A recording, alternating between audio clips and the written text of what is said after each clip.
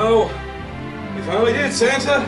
It took us who knows how long, but we finally delivered toys to all the good girls and boys across the world. Especially thanks to the help of... Oh hey, how's it going? You guys are finally back.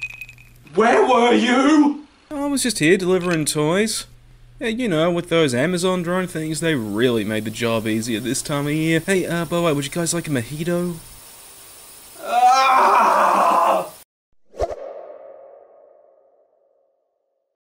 Now, it makes sense that since it's Christmas, you'd want to check out a Christmas film. And there's a whole plethora of classics that are well worth checking out. From Home Alone to Miracle on 34th Street, It's a Wonderful Life, Die Hard. Well, I just found an all-new Christmas classic that I really do believe everyone should watch whenever December comes rolling around.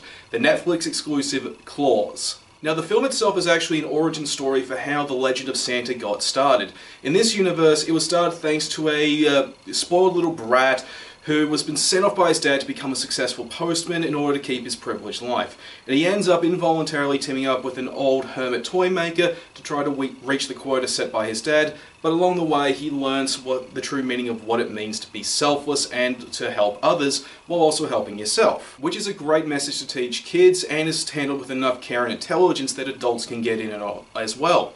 And the artwork for this movie is just beautiful and stunning. Like, this is a beautiful revival of traditional two-dimensional animation that drew heavy inspiration from the Disney Renaissance era. You could so easily tell they recreated things like Disney's deep canvas, and everything from the motion to the expression on the characters. It's all just a work of art in every possible way. Right down to the sound design too. And a lot of the jokes in the movie too, they're actually great. The humor here is really clever and on point. And the main character, he's also enjoyable as he tries to reach his goal and get out of the village he's been exiled to. And the other characters are enjoyable too for what they offer, and they all undergo some meaningful character development, with the exception of Klaus himself. He's more or less the same person he was at the end of the film as he was at the beginning, but that's really not a bad thing. We do get some explanation as to why that's the case. And really, I've only got one major complaint with the film, and that's the fact that it's bogged down in modernity, or should I say it's tainted by modernity.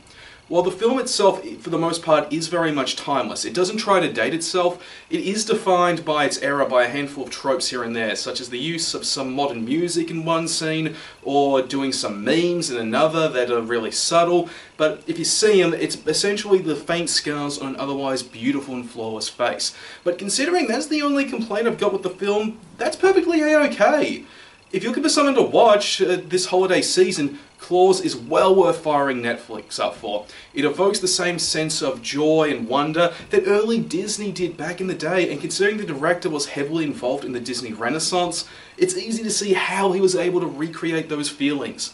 So if you're looking for something to watch that's Christmas themed and you haven't watched Die Hard 1,000th time already, check out Klaus. You are going to love it.